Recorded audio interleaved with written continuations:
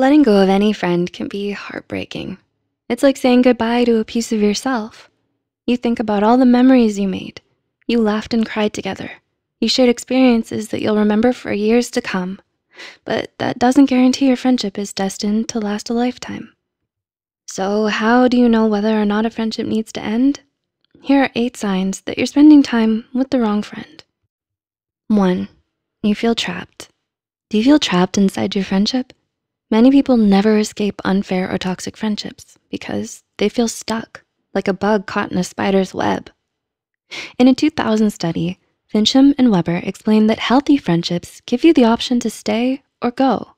You should never feel obligated to maintain a friendship. It should always be your decision. If you ever feel like there's no way out, you may be friends with the wrong person. 2, you're at different stages in life. Are you and your friend at different stages in your lives?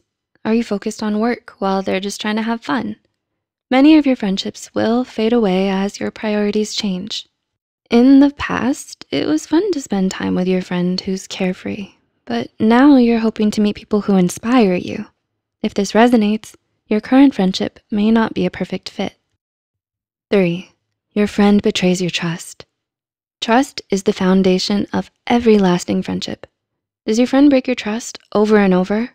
Does your friend start spilling your secrets behind your back? Each time your friend betrays your trust, how does that make you feel? Embarrassed, angry, maybe even disappointed.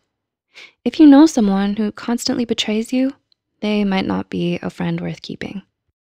4, your friend is living in the past. Leaving an old friend is hard. You two have so much history together. Years ago, they may have been your best friend. But are they a good influence in your life right now? Old friends often latch on to an outdated image of you.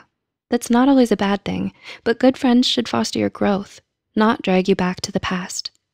To learn more about this subject, check out our recent video, 6 Signs That It's Time to Let Go of a Best Friend, where we explore the challenges of saying goodbye to someone you really care about. You can find this video and more valuable resources in the comment section below. 5, you're not happy around them. In a 1988 study, Adams explains that friendship and well-being go hand in hand. So ask yourself, do I feel happy and satisfied around my friend? If you do, your friendship is likely strong, healthy, and fulfilling. But what if your friend makes you feel unhappy or self-conscious? If someone is hurting your psychological well-being, you may be friends with the wrong person. 6, your friend doesn't make investments. In a 2003 study, Oswald and Clark discovered that investments demonstrate the strength of any friendship. Investments are any kind of small commitments, like letting your friend borrow your jacket. Each time you invest in someone, you're showing your faith in the future of your friendship. For example, you and your friend buy tickets for a show 6 months from now. You're making an investment because you're assuming you'll still be friends in 6 months. Unhealthy friendships usually feel unstable, like they could collapse at any moment. So pay attention to the ways your friends invest in you. 7, your friend disrespects your goals. Does your friend disrespect your ambitions? Do they distract you, talk down to you, or belittle your goals? Friends should respect and support each other's goals. If something is important to you, it should be important to your friends too. The right friend will build you up, while the wrong friends will tear you down. And 8, your friend takes too much of your time. Is your friend taking up all of your time? All friendships require a commitment. It makes sense to dedicate a certain amount of time to keep those relationships alive and healthy. However, friendships shouldn't eat up every second of your day.